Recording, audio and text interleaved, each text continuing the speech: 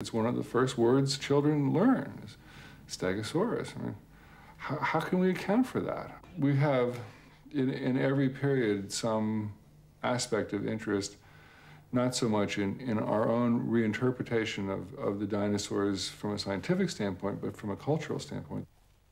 When the dinosaurs appeared in the Crystal Palace, the underlying issue soon became whether or not these were evidence that ought to be employed for or against Darwinian evolution. So after the initial interest in dinosaurs as simply large extinct animals, they came to be viewed from the standpoint of their religious significance.